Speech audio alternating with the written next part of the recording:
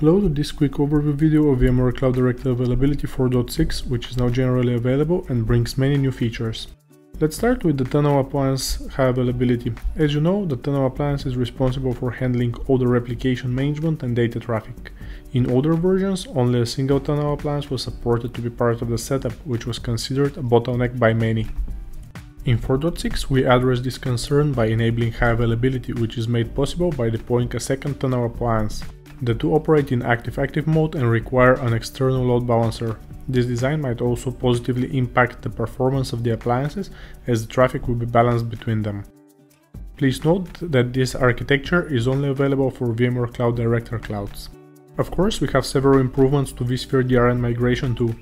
Now you can create recovery plans to define the failover order of the replicated VMs the same way it is done for VMware Cloud Director clouds. Also, you can set bandwidth throttling to enforce traffic limits on a specific network interface of the tunnel appliance. And there is a public API which was missing before.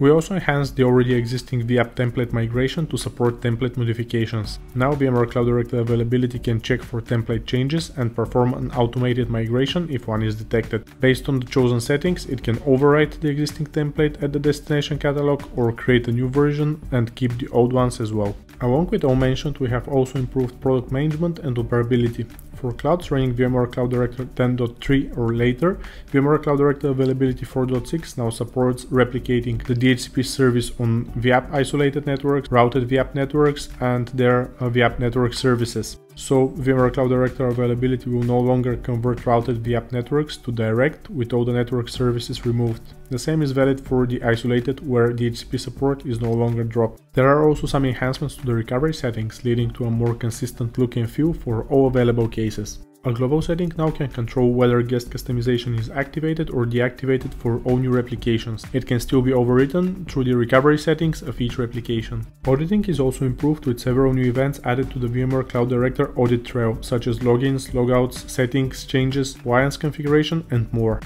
The notifications also get refined as the email channel is extended and can now be used for all available events and activities, including replication-related information. In addition, both tenants and cloud providers can subscribe to receive a weekly activity summary via email. This report can also be generated by the cloud providers directly from the UI. Check out our blog for more details about each feature. Thanks for watching.